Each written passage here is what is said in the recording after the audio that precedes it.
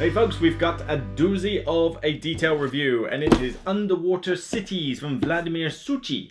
Now, Vladimir Suchi is the same bloke who did Pulsar 2849. If you've been paying attention to recent videos, you will know that's one of the point salad games that's super dry, super mechanical, that for some reason I like. Don't ask me why that transformation happened with that particular game. Probably because it's very streamlined, it gives you a lot of options, but maybe it's mostly that. I mean, I like dice placement anyway, and more variety is good.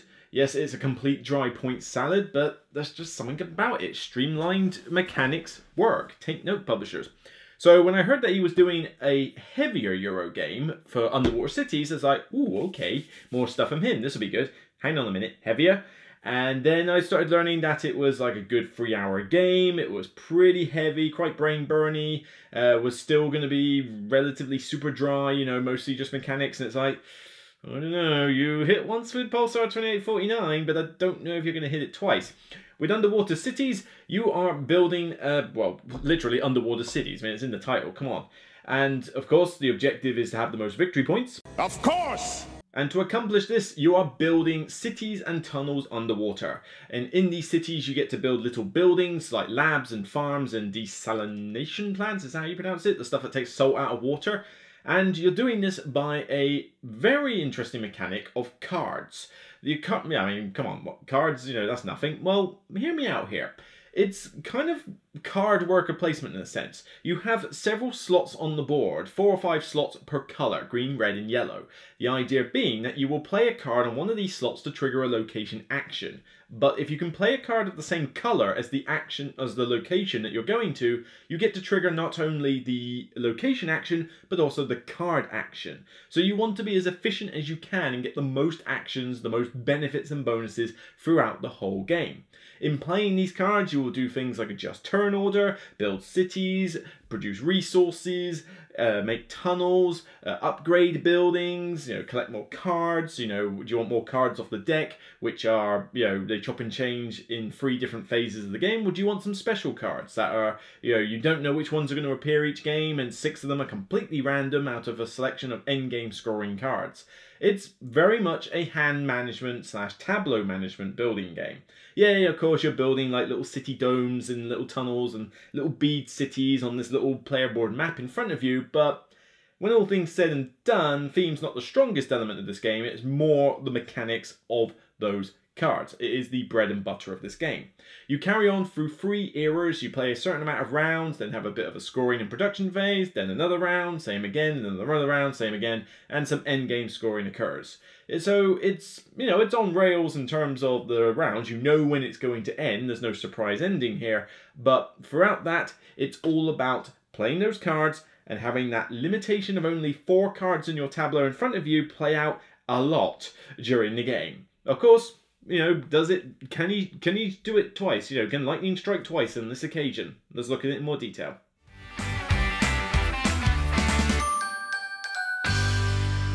Duration is, it depends on your perspective. It's a weak point for me, but not quite as bad as I've seen in other games. It depends, again, on what your tolerance level is. This is a long game. Full stop. Fact. End of discussion. It's long. The box says 40 minutes per snorkel. Okay, per player, but I like the symbol it uses on here.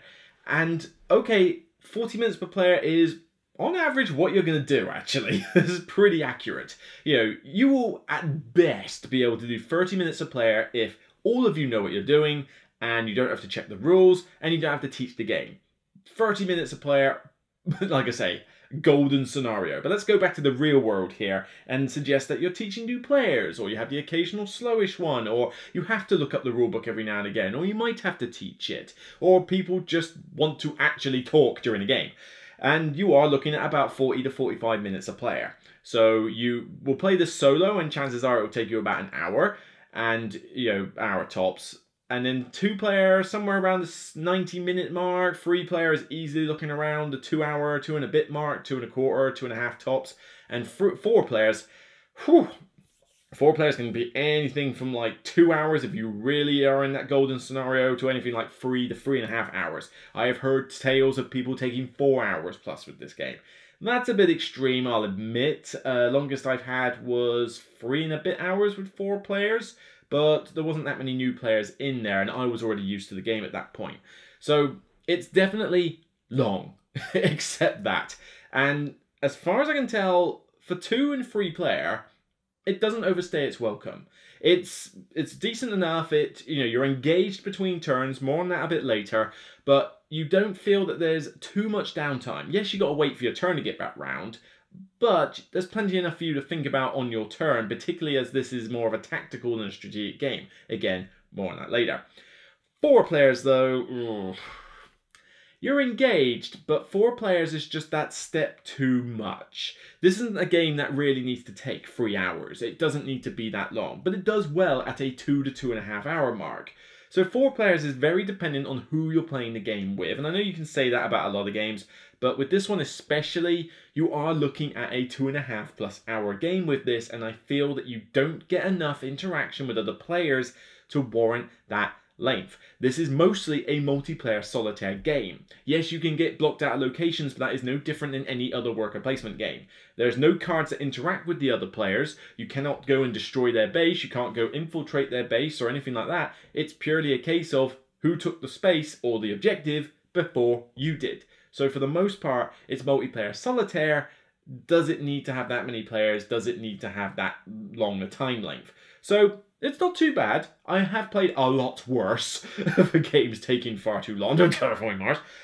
But, for what it is, it's just about enough engagement to not overstay its welcome. Well, without 4 players anyway.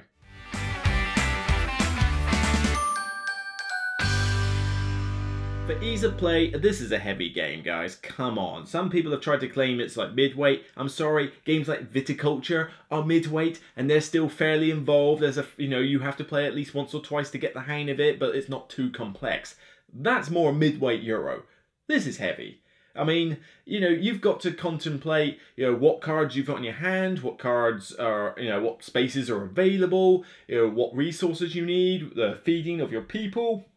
The 4 cards in your tableau, are some of them actions that need to be triggered? There's a special card there. Do I want to grab it now before someone else does?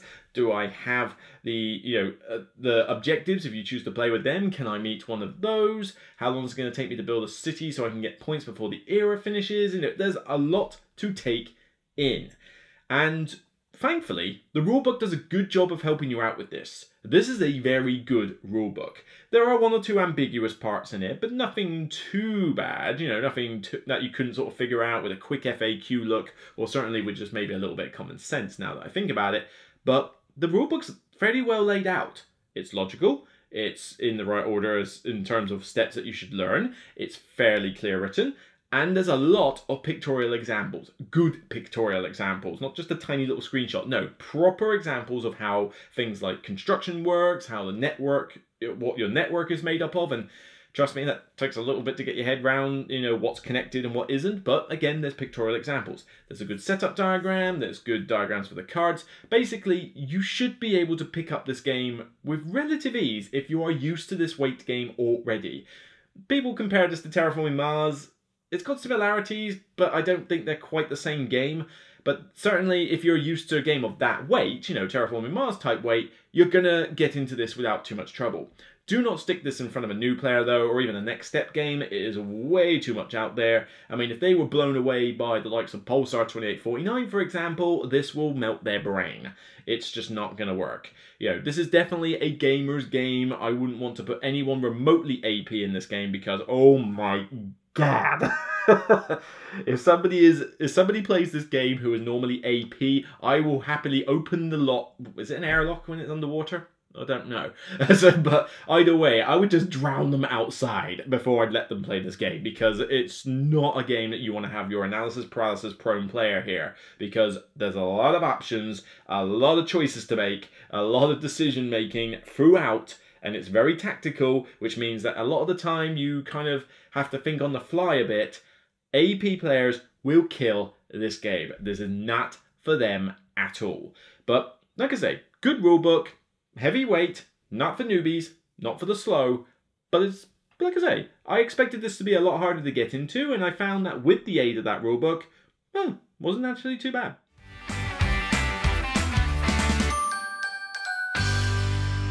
Tactics and strategy. Now this is where this game starts to shine a bit more, because this isn't a strategic game. You can't really play this in a strategic kind of way. You might think, well, you know, this time I'm going to munchkin on farms, or I'm going to munchkin on labs, or I'm going to go around and get those free metropoli, or I'm going to maybe just build a ton of tunnels, build a ton of cities, maybe I'll just stay in 2 or 3 cities and really build them up, I don't know.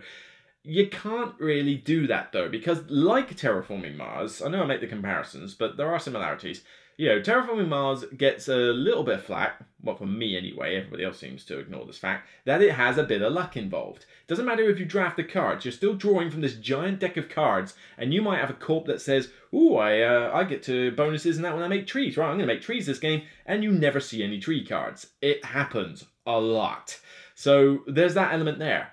It's the same here though. You are drawing from a deck of cards, you draw one every turn, you could draw more cards with actions, but again, you are drawing from a deck of cards, and you may find cards that are good for what you wanted to do, and some that are pretty rubbish. And it's not like they give you a lot of choice on those cards. They're either good or they're bad. There's not really much middle ground here. So you can't really do a strategy throughout. You have to think tactically, because you could be thinking, right, well, let's see, if I play that now, I can get that bonus, which could be used to do that one, fine. All right, draw another card. Oh, that's pretty sweet. You know what? Maybe that can wait. If I do that one first, you know, let's see, that action card in front of me, I will trigger it now. Good, got the bonus. Do I really need it again? Can I be bothered to wait until the era finishes before I channel it up? Okay, maybe I will play this action card over here, claim it, and replace that card with that one. It's done its job. There's a lot of that. You have to really be capable of thinking on the fly. You need a plan, you need a backup plan, and you need a backup plan to the backup plan.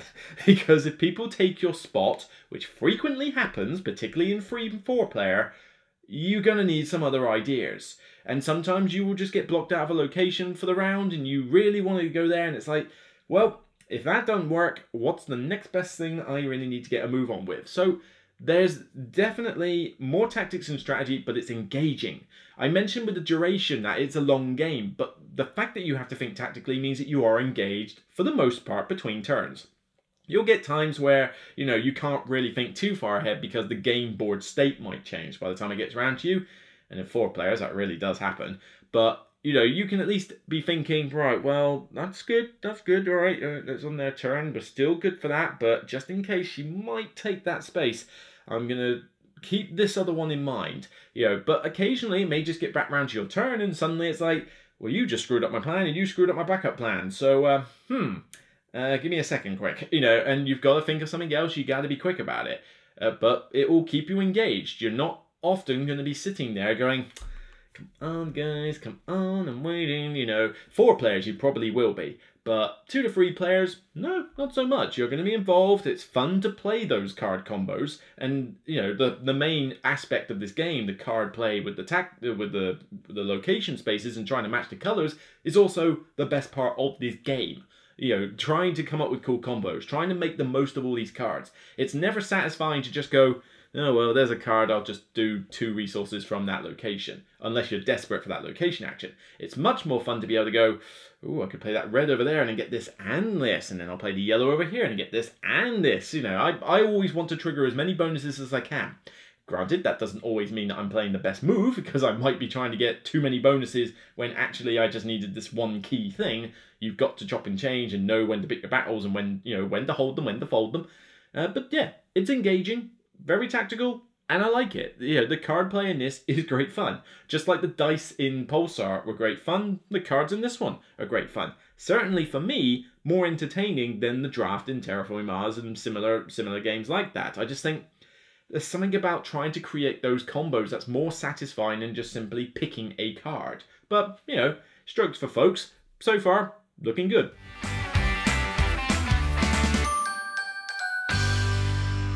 Aesthetics, this takes a little bit more of a nosedive. Well, not too far, maybe shallow waters.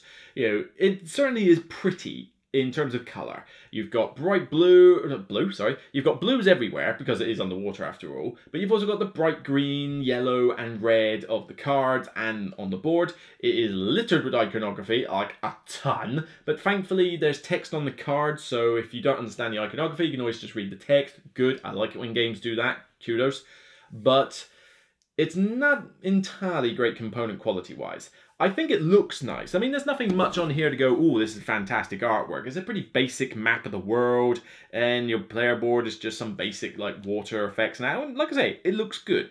And the artwork on the cards themselves, again, it looks nice. It looks colourful and vibrant.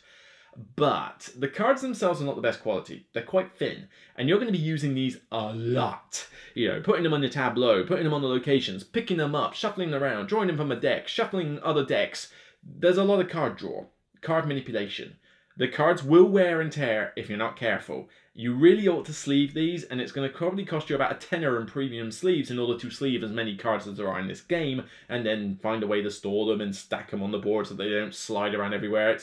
It's all that, but I do recommend you sleeve the cards in this game, though. I mean, I'm already, like, collating together an order when I need to start getting some more sleeves for this. Until then, I'm like, oh, don't bend the card too much, please. No, it's kind of worrisome. On top of that, you know, the domes are okay. They're just little plasticky domes, but they look the part. The tunnels are just a little bit of cardboard chits, and so's everything else. Resource chits. Chits, we're in 2019, people. Can we not do better than cardboard chits? But, you know, they look okay, but there's nothing particularly special about them. And there really isn't enough in the box. I mean, you're constantly having to change up ones to freeze and everything, especially when you get to the third era of this game, where production is so insane and off the charts that you're producing things a lot faster than you can physically use them, and so there isn't enough components in the box to favour 3 or 4 players. It's pretty annoying at times. And then on top of that, you've got the building little beads, these tiny little circles, little circle discs, or plastic discs. And fair enough, they look nice. Except they're very small. Very small.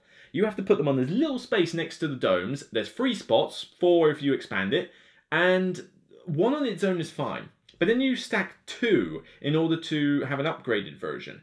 And then you do this multiple times throughout the game. And so one little nudge and suddenly these beads are all over the place. And then you're trying to stack them up again. And because you've got the domes and everything else in the way, you're basically having to play tweezers with your fat fingers in order to get these beads to balance on top of these things. Anybody with OCD is going to have a field day with these when they're slightly out of sync with each other. You know, so it's okay.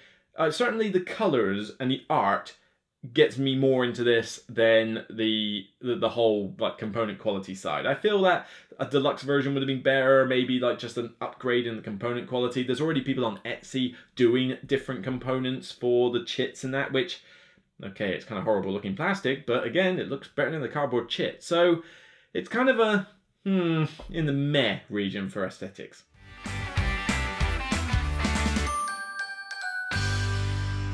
Now, the best thing with this game is that the thematic immersion is top-notch, gorgeous, and dripping with theme. Yeah, in your bra. Okay, that was a lie. You know, it's basically the whole Pulsar 2849 argument. Pulsar 2849 was meant to be all spacey, it kind of looked it, but theme-wise, who gave a monkeys? It really just had nothing to do with the theme. This is pretty much the same deal, really. I mean, you could feed your people with bread, wheat, or kelp. What does it matter, depending on what setting you choose? Yeah, you got the little domes that look like underwater domes, but aside from that, you kind of half the time forget you're actually underwater, you know, because you're building labs, you're building farms, you're building like the desalination plants, so you pronounce it, but at the end of the day, it could just be a subway network of tunnels, for all it matters. It could be a subterranean network you're building. You could easily change this from underwater to some other type of underground or in space type setting. And the card play really has nothing to do with what you're doing with building underwater cities. Like, why am I playing colours on colours and creating combos to build resources, to build upgrade cities? How's that work? You know, there is no thematic tie-in with this game. This is bone dry, and for the most part, it doesn't matter too much. I mean, like I said, I liked Pulsar 2849 despite the fact it has no theme. Theme does not instantly make the game good, it just makes me come back more often for it because I want to get immersed in that theme. Here, the setting is cool. I mean, I like the whole idea of building an underwater city network. I don't know of many games that do that. And I feel like it's something that could be explored more. No pun intended. But yeah, it's like, whatever. I've got cards, I've got resources, I don't care if one's called kelp or antimatter or whatever. It's like, I'm playing cards and doing cool stuff with that. The fact that we're underwater in a city thematically is pretty much just lobbed across the ocean and never to be seen again. So do not go into this game thinking you're going to get a thematic Euro. Ain't going to happen. This is bone dry. But again, that doesn't kill the game for me.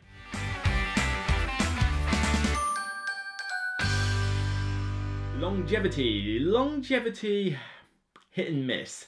With this one, you've got a lot of the cards, and you've got 3 separate decks, one for each era.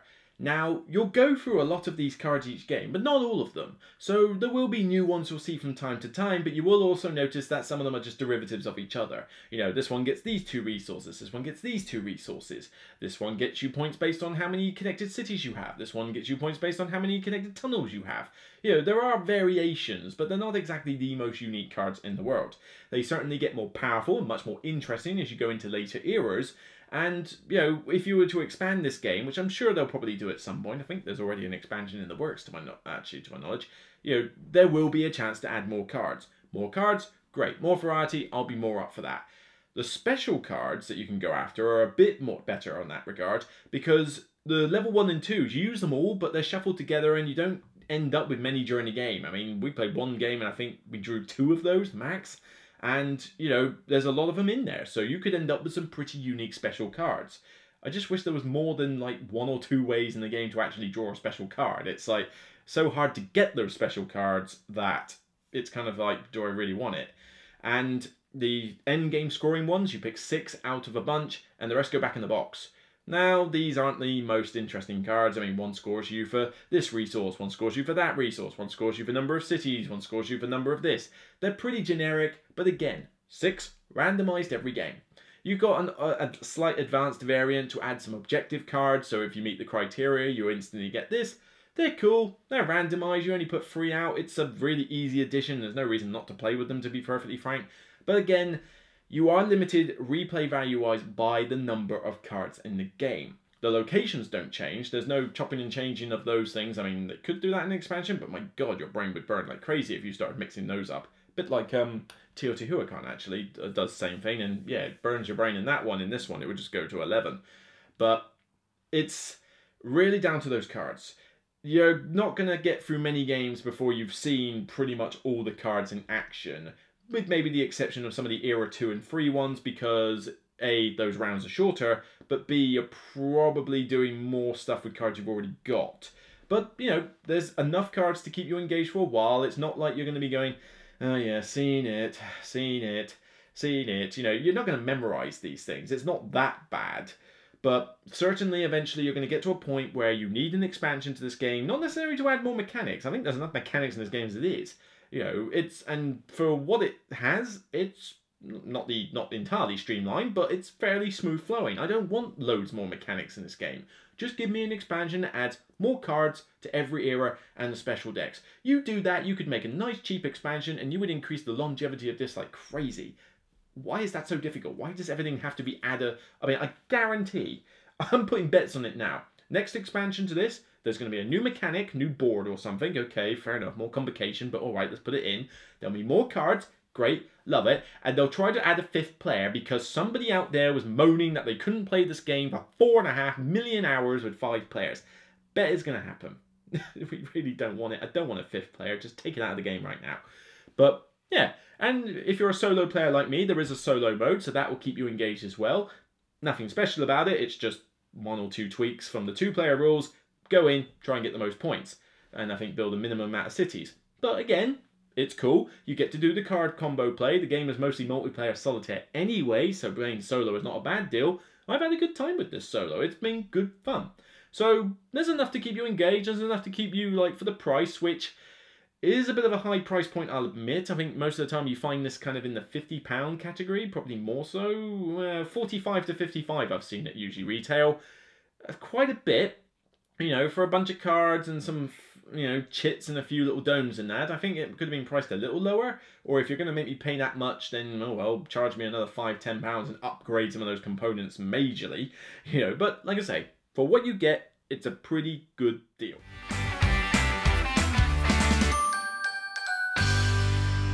So, Underwater Cities. Well, definitely an interesting game, this one, because Pulsar 2849 completely took me by surprise. I was like, woo, I love this game and I don't understand why. Here, I don't love it, but I do like it. I find this engaging and enjoyable, a lot because it's tactical. And I think that Pulsar had that as well. I mean, you could strategize saying I'm going to munchkin this and munchkin that, but again, you had to react to the dice, so it made it very tactical as well. That was kind of more 50-50. This one definitely leans more to the tactical side than the strategic side, but for me, that's a good thing. That's the kind of Euro I like more. I liked having to react on the fly to what's going on. But, you know, Pulsar 2849 is simpler to play. It is easier, it's more streamlined, and I like the dice better in that than I do the cards in here. But I think the card play in here is good fun. Certainly, like I say, some people have compared this to Terraforming Mars. I don't quite get the comparison entirely. I mean, both have combo play, and one is about terraforming a planet landscape. This one's basically about terraforming an underwater landscape. So I guess there are similarities, but one is all about card drafting, and this one's more about card combo, worker placement, tableau play. I don't know what you would call it, really. And certainly, if you were going to put the two side by side and say which one do you want to play out of Underwater Cities and Terraforming Mars, I would burn Terraforming Mars on the spot and play Underwater Cities without a second thought. You cut me deep, Shrek. You cut me real deep just now. Because, you know, the luck aspect is prominent in both. So if you're a little bit opposed to luck, you're going to find it in Terraforming Mars and in Underwater Cities. So, you know, you're going to have to put up with that. But I don't think it's too much luck that it completely swings the game in someone's favour. And you can mitigate it to an extent. And like I say, a little bit of randomness is not like the end of all Euros. You know, not every Euro has to be some 0% luck, boring monstrosity or something. It can have a little bit of randomness in there. Aesthetically, like I say, it could be a bit more pleasing, but, you know, a few sleeves on the cards and maybe I'll upgrade the components over time, depending on the price point. Not the cheapest thing in the world, but it's something that could be done. And again, more expansions, add more cards. It could keep it fresh in my mind. So, overall, I think Underwater Cities is a pretty solid game. This is definitely one of my favourites I've been playing for 2019. Is it technically a 2018 game or 2019 game? It's probably a 2018 game, I don't know. It was released at Essen, but barely at Essen. It didn't get a proper retail release till this year, so I'll have to check what the Board Game Geek says about it. But so far, definitely an entertaining game. You know, this is definitely putting Vladimir Suchy on the map for me. You know, we've already had Pulsar, now we got Underwater. What else is he going to come out with? I will certainly be interested when I hear about it. I'll just know to expect, an interesting mechanic, and reasonable components, and subtle theme. You know, that is a bit of a minus. I wish this did have more theme, because building an underwater city network it's just ripe for a rich thematic Euro with this theme setting on it, but unfortunately this one isn't going to give you that. So if theme is a big thing for you, like it is for me, it's going to be a negative, but I say stick with it. I think the tactical card play element of this game outweighs the fact that there is no theme in here. And like I say, I know there's a lot of games where I rag on them saying, oh, there's no theme in this, it's a little bit there. But it's the fact that if the theme is non-existent, for me, the mechanics have to work extra hard to bring me in. This game does that. The card play mechanic brings me in no matter the fact that there's no theme. So definitely, if you're a fan of heavy Euros, this is one you should definitely check out. For me, it's not quite up there at the levels of Pulsar, so I think I would give this a solid 8. 8 out of 10, it's a very good game. Definitely one I'm going to hang on to in the collection. I will certainly be like, oh, can we play a bit of Underwater Cities? You know, providing we cap the player count at 3. Unless everybody knows the game. I mean, that is the thing. With solo, it's good fun. With 2, it's good fun. With 3, it's even better.